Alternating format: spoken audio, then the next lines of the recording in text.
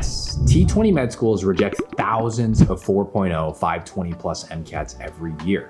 They truly have a 1.5% acceptance rate. When I applied, I felt there was no way I was in the top 1 in 100. Today, I'm happy to say that I graduated from UCLA Medical School and I'm now an anesthesiology resident in New York City. And over the last 7 years, I've helped our students also get into top 20 schools. So today, I'll share the truth about their acceptance rates, and I'll show you how to figure out if you actually have a chance. Part number 1, the 98.5% rejection rate. This number comes from MSAR data. Last year, 11,326 premeds applied to UCLA. They interviewed 646, or 5.7%. And ultimately, 177, or 1.5%, were accepted. That gives us a 98.5% rejection rate. And most T20s have a similar story. Now, just because 98.5% of premeds were rejected does not mean that you have a 98.5% chance of not getting in.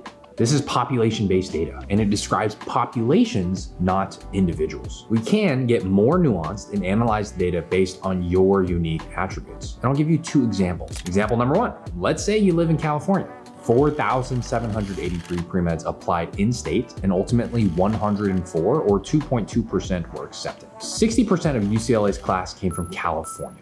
And the remaining 40%, that comes from everywhere else, the 49 states plus international students. Example number 2, let's say you didn't take a gap year. In 2022, 38 or 25% of their first year med students were between 19 and 23 years old. 112 or 75% were between 24 and 29, which meant that they took at least 1 gap year. Of course, this is correlational data. I'm not telling you that you're 3 times more likely to go to UCLA if you took time off, but I am telling you that there's more nuance than a blanket 98.5% rejection rate for all comers. If you're a California applicant with stats higher than their medians and you took some meaningful time off, your chances are likely more than 1.5%. Now, ultimately, you will get in or you won't. And so it's important to know what exactly it takes to get into a top 20 like UCLA. In our application database, you'll find 3 entire students, now doctors, who are all graduates from UCLA. You'll see their stats, their most meaningful extracurriculars, their personal statements, every single thing that got them in. There's no better resource for premeds who want to get into some of the best medical schools in the country.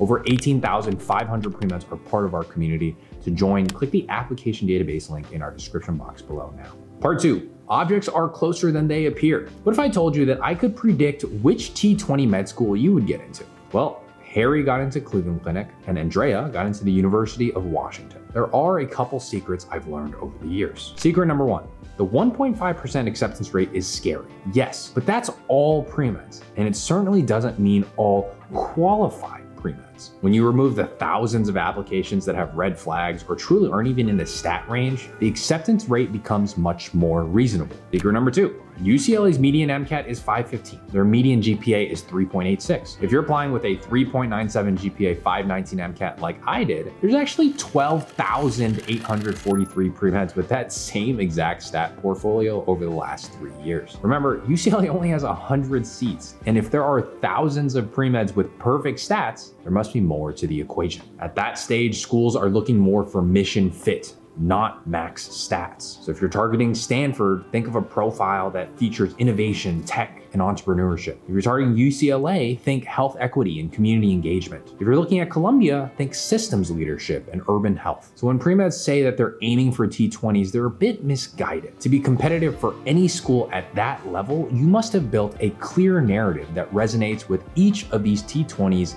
unique missions. And later, we're going to talk about how to calculate your chances of getting into a T20 school. I'm going to break that down into 3 simple steps. But before that, if you're applying to medical school in the coming year or 2, you don't want to make any mistakes. Our Pre-Med Catalyst students who submit their applications on time have a 100% acceptance rate. That's more than double the national average. And our results are only because we work so closely with students. In fact, we can only take 4 students per month until we're full. If you'd be interested in getting into some of the top 20 medical schools in the country, click the application cycle advising link down below now to book a free strategy call before we're full for the cycle. Part 3, you live in a lie. If you spend 10 minutes on SDN, you'll see posts that'll have you lose all hope. 3.95 GPA and 522 is maybe just below average. And here's another example. 4.0 GPA, 524 MCAT, hired a professional admissions advisor, interviewed at 10 places and rejected or waitlisted at 7 of them. I'm here to say, snap out of it. Remember that what you see on Reddit or SDN are outliers. This is not normal. Remember, 83% of students with stats like those got in somewhere. You're certainly not guaranteed to get into a T20, but the odds are much higher than 1.5%. Remind yourself, when you see one pre-med that's crashing out, you don't see the other 5 that got into UCSF, NYU, and Harvard. Don't buy into the neuroticism. I understand that it feels scary because if they didn't get in, how could you?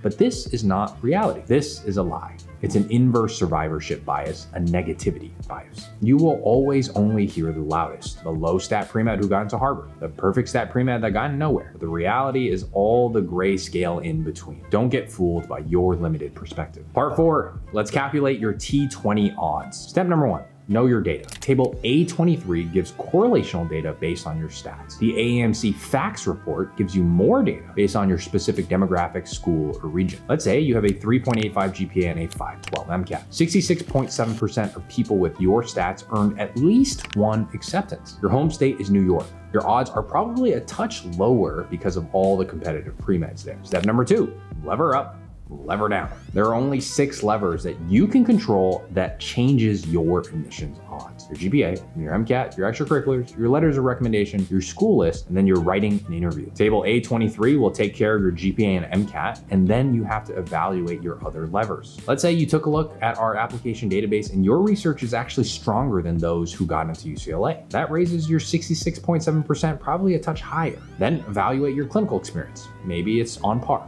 Then, are your letter writers generic, or are you confident that they will move heaven and earth to get you a white coat? This gets you a little bit more precision. Step number 3. Not all schools are made equal. Remember, you may have that 66.7, say 70% chance of earning A acceptance. Now, if we're targeting T20 schools, you'll need to tack on that extreme mission alignment. If you apply to Einstein with an application that resonates with Stanford's, your odds are lower. You're lowering your odds for Einstein, and you're putting your eggs in that Stanford basket. If you have a 3.92 GPA, 521 MCAT from New York with strong extracurriculars in urban health and health policy, you're most likely to get into somewhere like Columbia, NYU, Cornell, Einstein, Boston University.